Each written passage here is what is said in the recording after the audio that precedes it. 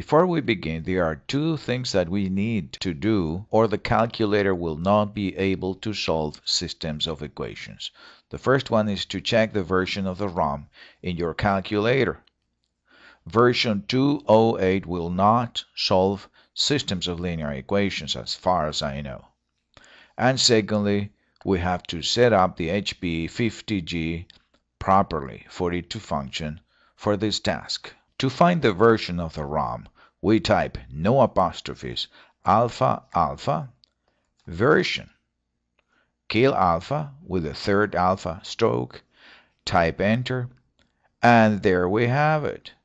The version of the ROM in this calculator is revision 124. Revision 124 is fine, and so are revision 209 and 215. However, version 208 will not work. As far as I know, it will not solve a system of equations. It will keep giving you the message wrong dimensions or something like that. If that's your case, I recommend that you contact the HP website and download the latest version of that ROM. The second preliminary task is to set up the calculator properly. We have already seen how to do that in a previous video. However, let's check that once again. I click on Mode. Check that there are radians as the angle measure in here. We go to the CAS, clicking. And in this menu, the CAS modes, we make sure that the only one option that is checked is the one that reads approx. All the others should be blanked. Make sure of that and then click OK. OK twice. Now we want to solve this system of linear equations. Two equations and two unknowns, x and y. In the calculator, we go to the equation writer. In here, equation writer, and we type the first of the equations, 7x minus 2y, select, all of that equal to y plus 10. And that is the first of our equations. Enter. 7x minus 2y equal y plus 10. Let's go back to the equation writer to enter the second of the equations. Negative x, highlight, equal to 2 times x minus 5 times y. That's the second equation. Negative x equal 2x minus 5y. Those two equations are separate ones right now. We want to turn them into a system of equations. The way to do this for the HP50 is to enter them into a vector. Two elements in this case. Curly braces, two elements, type, make me an array. That array with two equations is going to be interpreted by the calculator as a system of two equations.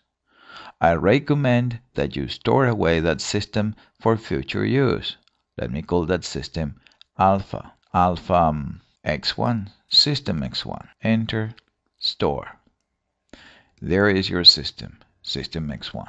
Let's now specify for the calculator which are the variables we want to solve for, x and y. X, enter, y, enter, make me a vector with two elements. We are ready. We're telling the calculator which is the system of our equations and also in another vector which are the variables we want to solve for. We go to the Symbolic Solver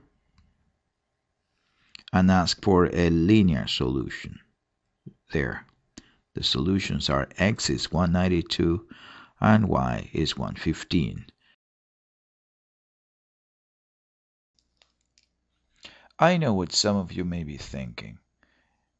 If I wrote a system of equations with two equations and two unknowns x and y, shouldn't the calculator be smart enough to realize that when I ask it to solve the system, what I want is to find the values of x and y? Why do I have to enter a vector with the unknowns x and y to tell the calculator that? Well, the thing is the calculator is way too smart. Imagine this situation, a situation in which instead of this plus 10, we have a plus a third unknown a. How am I going to change this equation here? Well, there is an easy way and there's a complicated way. Let me do it the easy way. I push the down arrow like this, and by doing that, I enter in the editing mode. I go to the spreadsheet.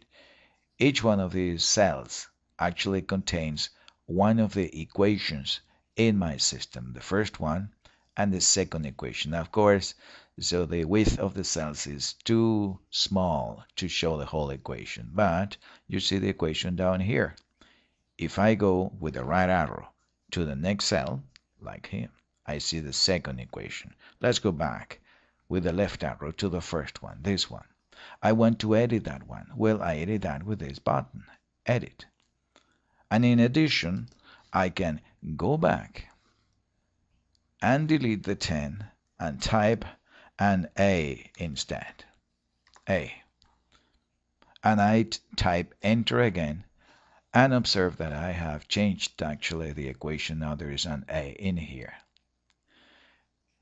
Well, do you realize that I could say I want to solve this system with 3 unknowns only for x and y, or for y and a, or for x and a? Let me show you.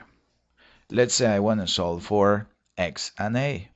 Let's say that we want to solve that system of equations not for x and y, but for x and a. How do I do that? I type x. I also type apostrophe a to make me an array.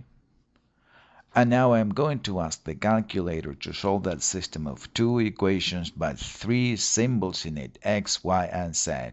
Solve that for x and a. Of course, we will get answers in terms of the third unknown, in terms of y. But that is exactly what I want to show you.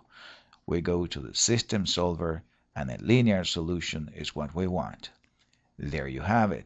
X is 167y and a is 867y. Both answers are given in terms of the third unknown in our system of equations.